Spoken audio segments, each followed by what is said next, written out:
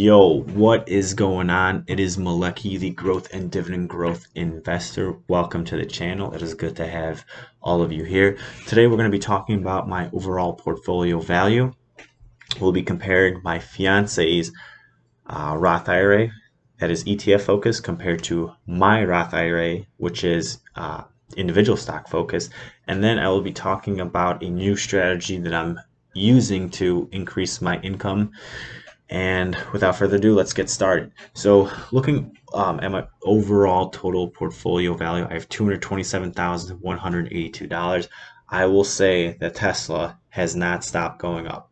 It has been a phenomenal ride up until this point, and it just seems like it will never stop. So basically, the majority of these gains are predominantly from Tesla. But with that being said, my index investing, which is my 401k, is still, as time's going on, increasing over time. Same with my Roth IRA. It's still increasing over time, which is the most important thing.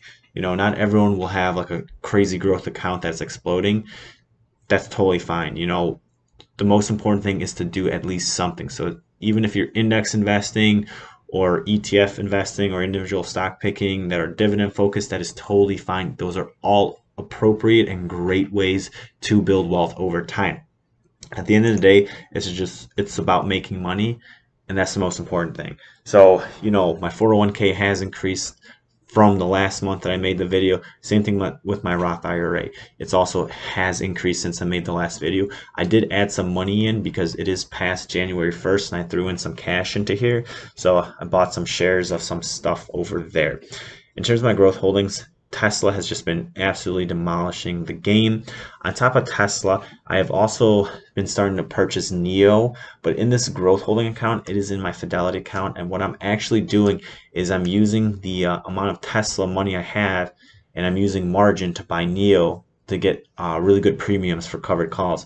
So, my total portfolio value for Tesla is actually about $122,000, but because I bought NEO at pretty cheap at about $47 per share, it's currently at like $50. It has also increased as well.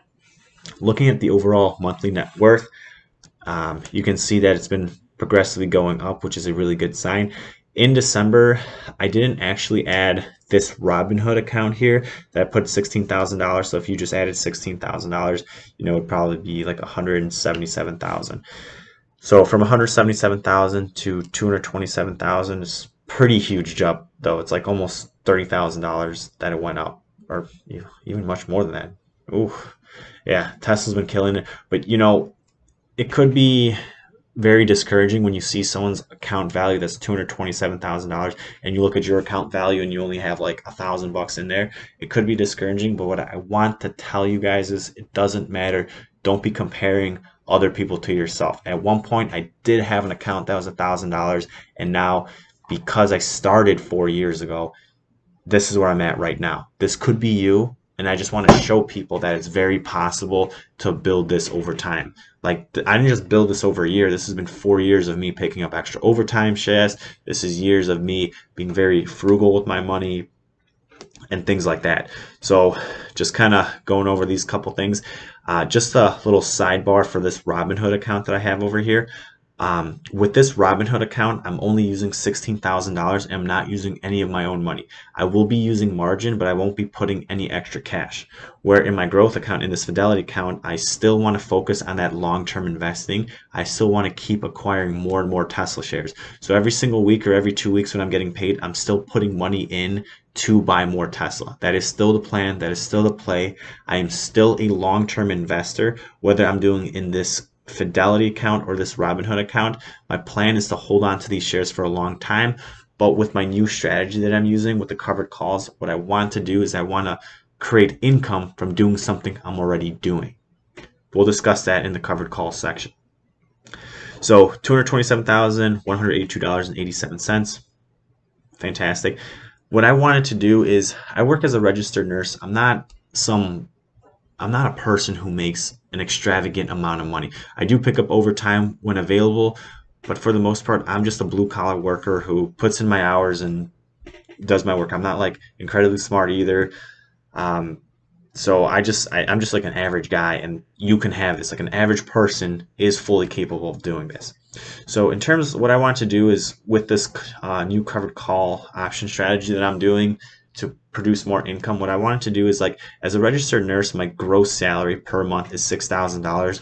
My take home is more like $4,000 after I get taxed really heavily. So I take about $4,000 home every month. So what I wanted to show with how much money I'm harvesting from option premium or from these covered calls is, can I actually make as much money with the option calls that I do as my regular job? I would be very happy if that was the case. So I just wanted to have this number just kind of right in the front and see if I can possibly hit that for any of the months. For the December month over here, I have $2,569 that has been invested, or I guess that's how much I made from the option premium. And that's only been like about 2 weeks worth of option premium. So it's not a realistic indicator of how much I really made in the month of December. The key to look at is going to be the month of January. So when I make my next video, we'll see how much I actually harvest from the premium. Okay. And looking at the overall amount of money, like 70% of my money is actually like in growth holdings, and the other 30% is in index investing and then dividend investing. So, these are the two that a lot of people like to do. I love, even though I am growth investing here, I love the idea of dividends being paid out to you. So in the near future, when I feel Tesla has made me all the money in the world, I may have to switch over this Tesla and this NEO into more of a dividend focused thing, which is kind of why I have my fiance investing in the ETFs that she does, and I'll discuss that when I head over there. But for the most part, 70% in growth holdings and 30% in this kind of like safer index investing and dividend growth investing.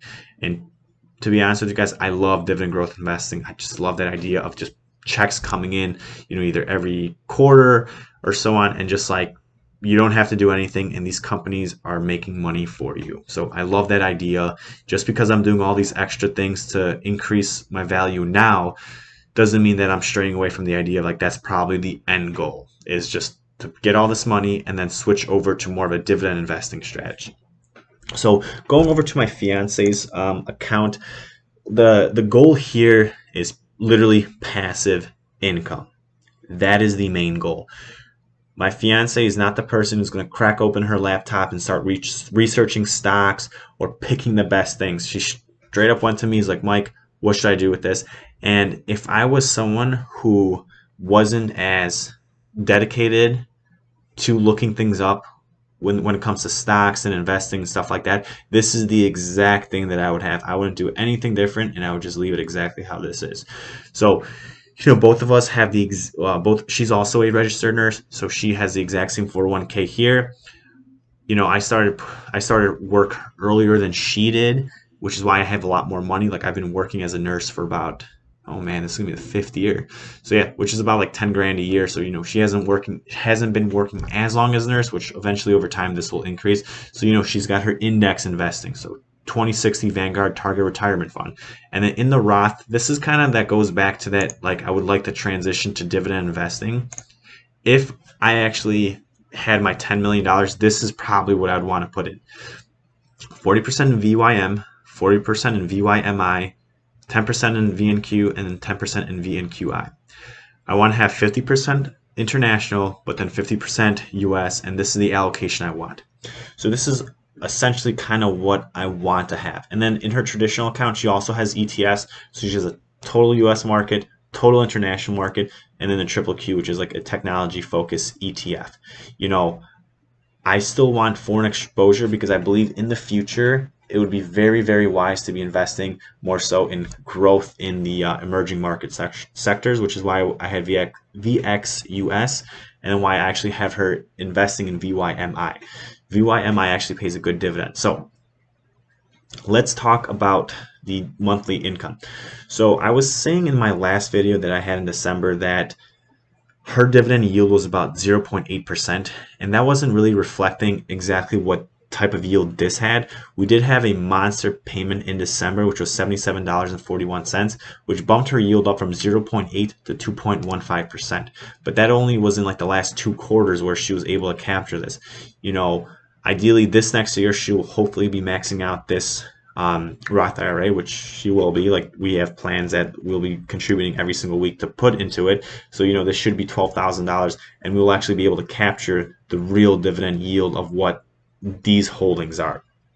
And then just talking about her overall net worth, like $23,253. When comparing like my account to hers account, it is, like I said earlier in this video, it can be very discouraging for someone who only has like account this small compared to a whopping $227,000. But the point I'm trying to get across is we all have to start somewhere, and at some point you will get to this point, but it's just baby steps. I started with $1,000, and look where I'm at now, and my fiance is starting, and she's going to build this over time. So it's really important that you just start now, and depend whatever investing style you want to do. The most important thing is the strategy, which is to consistently invest. Like, I don't know how much I beat a dead horse with saying this, but consistently investing is what will build you wealth. Non-investing will not create you wealth. So let's go to mine. So again, her focus, ETF focus. My focus in my Roth IRA is actual individual holdings. So in the month of December, I got paid out $55.52. It wasn't the number one payout for a month, but it's the number two. This month in like August, or what is it, September, it was my highest payout, but then $55 is my second, which I'm going to take. So going over my portfolio, I switched my portfolio a million different times.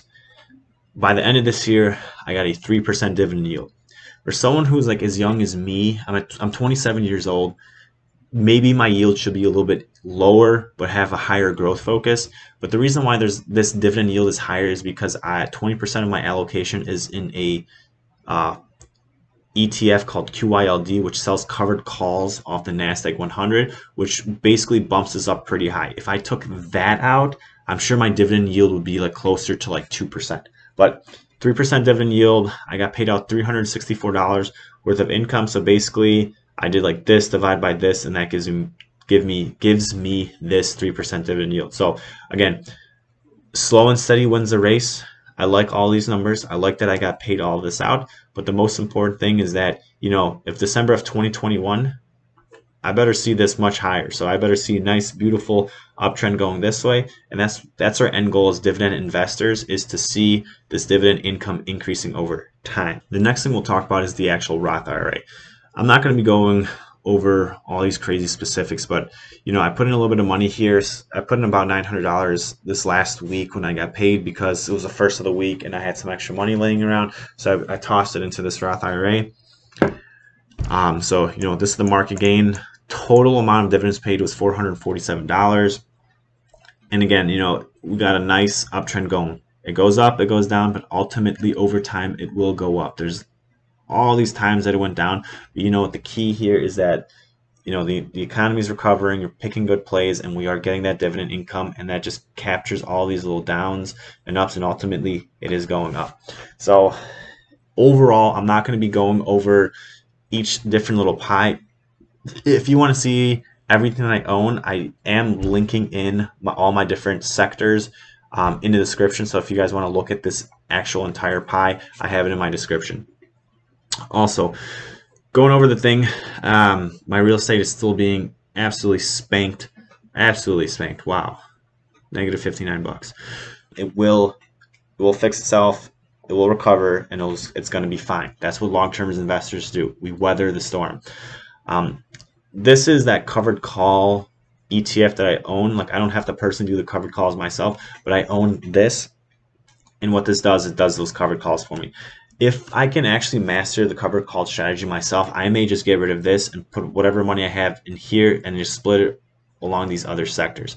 But the best sector so far has been either utilities or industrial. So these are my top performing sectors off of a percentage. Well, actually, over total value would be information technology, but yeah. But you would not think that utilities would be having a really good gain, but it's a defensive stock. Even though with the vaccine coming out, the healthcare sector is not doing too good, but it is what it is. Let's go over the biggest winners for this account. So the biggest winners are Qualcomm, Apple, and Disney. Disney has been absolutely killing it in the streaming game. Like I said earlier, whoever owns streaming wins the communication sector, and basically they are coming out hot with their streaming service, and all these others are looking pretty good. Let's go over the biggest losers. If you look at my biggest losers, all of these are REITs. All these REITs are getting spanked, they're getting demolished. That is okay because we are long-term investors and these will recover and we will make our money back. So yeah, that's it. The last thing I want to talk about in this video is my new covered call strategy. Approximately on the about the 18th, my twin brother came into town and he told me about this covered call strategy, and I couldn't believe that he was making like money just for holding stocks. I'm like, what? Like, that sounds too good to be true. So then I kind of started looking into it, and yeah, you basically can make money for holding stocks, like to being a long-term investor. So all of this I have is the gray, so that this is like the first couple weeks that I started. So this is 2 weeks worth of income, and that 2 weeks was about that much money. And what I'm going to do is, like, I'm going to be tracking every single covered call option that I do, and I'll be tracking it all the way until December 31st. So right now, just from the December 18th till the 8th, what has this been, 3 weeks, I made over $5,326 in premium. I do have like a little formula here that I wrote out that kind of, it's my formula to option harvesting. That's what I call this, about getting option harvesting. At the end of the day, I'm a long-term investor, and the way I do get these options is in a way that lines up with being a long-term investor. I never want to stray away from that. I don't want to be increasing all this risk, but doing a covered call strategy minimizes the risk and allows you to acquire premium or acquire money for doing the exact same thing you're already doing, which is holding on for long term. So I'll talk about this stuff here in a second, but like kind of like what my 5 things for the formula to option harvesting is. The first thing you got to do when picking a stock for like option harvesting or like doing covered call options is to stick with a high growth potential stock. For example, I noticed a beautiful trend in automotives. All cars are being switched to electric vehicles. The internal combustion engine will no longer be, and the electric vehicle will be the future. And you want to be on the right side of that. That is a growing industry. There's a huge market capitalization to doing that. So you want to position yourself in a way that will capture that. With Tesla, I have a market leader, and then with NIO is one of the top EV companies in China and is backed by the Chinese government, and they are one of the #1 EV markets in the world. So you want to pick a trend that is growing, because if you don't pick a stock that is growing, then you can end up actually not doing well with covered calls. But if you pick something that is aggressively growing all the time, then you are going to be in a very good position to be acquiring lots of option premium. And the second thing about the formula to option harvesting is you may need to use margin. There has been research saying that younger investors should be using margin to increase their portfolio. You know, ideally, you don't want to be using 100%, but 50% would be good. Over here on the side, I'm borrowing about, let me take a step back. So my total assets that I could actually use as collateral is $160,000. Even though I do have $227,000, this is not including my index investing or my Roth investing, because I can't use that as collateral. But with all the shares of Tesla I have, I'm using that as collateral, as well as Robinhood, to option harvest. So basically I can borrow 92,000 some dollars, and the percent of margin I'm using is 58%. The end goal for this year is to keep acquiring margin and keep paying this off. So essentially, like, I've used all this margin now, and hopefully in the next year, the share price of the stocks have all increased on top of me acquiring premium to pay this off. So essentially, I'll have the share price appreciation, then with the option premium to pay $92,000 off. So essentially, just from doing option premium, I could increase this by $92,000 plus whatever gain I get from owning the shares. So it's kind of an interesting way to increase your portfolio size. And so that's the second thing. So you may have to use margin to get a little bit better gains to like rapidly accelerate your growth. The third thing is only stick with covered calls. Covered calls is like the safest way to do option investing. You have to own each one contract is 100 shares of a stock. So the maximum you can lose is the amount of money that you paid for. So if you have a cost basis of like say like $47, well, the only way you lose if you sell that. So ideally, if you can get a price that's a little bit higher than that for a call option, which I'll explain in a moment here, then like you are winning. But like, you know, the only thing you'd lose is like if you have a stock that is just dying and like it just keeps dropping and dropping, that you're going to lose. That's why it's important to pick a really high growth stock. The fourth thing is never place a call at or under your cost basis. Very simple rule. And then number 5, just sit back and just take in the option premium. So I just want to show an example of like exactly what I'm talking about here. So I own, this is my Robinhood account, so I own about 800 NEO shares. I bought NEO over here for about $47 per share. So that's basically my cost basis for every single share is $47. I would never place a covered call option at this or below it. If it's ever at, if the share price is at or below it, then I will not be putting call options. You always want the share price to be a little bit higher for you to make money. So like for example, like say the share price is at 47, then you put your price over here because ideally it can go up, but you never, if this is what you paid, you never want to just press here if the share price is at like $39. That makes no sense because then like you're going to be losing money on the sale. You don't ever lose money until you sell. If you pick a good company, a good growth company, it will come back. Sometimes stocks go down, but ultimately they will go back up if they are a good company. So if I paid $47 here, what I would probably be doing is I would want to pick a premium right here, which is a pretty nice premium, but also I get some sort of capital appreciation. So right now, so I paid this, what was it, $47? I mean, I pretty much can sell all over here. So say like I put it $52. This contract is $1.45. But if you own 100 shares, that's one contract. So what you would do is you'd multiply this by 100. So for one contract, you'd be paid out $145. If I had 8 contracts, you do 145 times 8. And then if for whatever reason, if this gets assigned, well then guess what? Like you have to sell it, but you'd be making a $5 so you'd make $5 off every share times 800. So you'd be making this money plus the premium. Now what I want to do is like I'm a long-term investor. This is pretty close to what the share price is right now. So like if I paid $47, I'm actually not trying to sell it. I want to put it in a way where I can capture premium but not have to sell it because I ideally want to hang on to these stocks for a long period of time. So minimum like 10 years. So like if I'm going to be hanging on to this for 10 years, like I really don't want to be selling the shares. If it does, then I have to be okay at selling it. So what I did for this last week is, you know, I paid $47 for it, but then I did the 60 call. Pretty far out of the money. It is Wednesday. I did this call on Monday. I actually got an average of 97 cents per contract, which was 97 times 800. So that came out to this one, like so whatever, something like this. So it was like 98 cents or 97 cents here. So, you know, you can see how much I got paid out for those. So, you know, if I had to sell, you know, I think at the start of the week, the share price was still at $50. It exploded to 55 and then it came back down today to 51.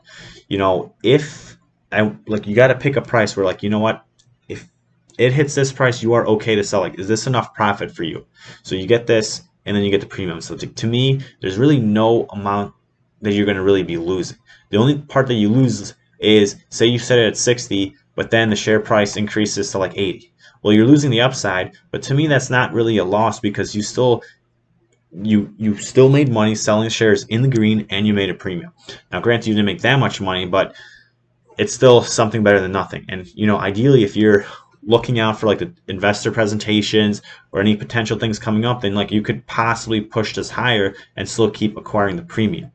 So for example, for next week, if you know, say the stock price closes at $52, I may just do the $60 call again and get this premium. But when doing covered calls, you have to go on to sell and a call, and you have to own at least 100 shares to sell one contract. So this is my new strategy. We'll see how it goes out. We'll see how it goes. But you know, kind of going back to this is like my total assets, that much money, I'm borrowing this much. Ideally, over time, I keep getting this money and it keeps paying this down. I own the shares. The share price will go up. I'm basically getting this $92,000 for something I'm already doing, which is holding on to shares. And obviously what you want to do is, like, you know, each week incrementally. If the stock's going up, then you just keep doing higher covered calls and you just kind of keep going up. And again, you're still holding the stock, which is long-term investing, but you're also getting a premium for doing exactly what you're already going to do. So those are my 2 cents. That's all I'm really going to talk about in this video. If you guys can, please don't forget to like and subscribe. It really means a lot. Hopefully these videos are helping you out, maybe motivate you to, you know, invest more money or look at different ways to make money. So hopefully you guys like the video. You guys take care, and you guys have a good one.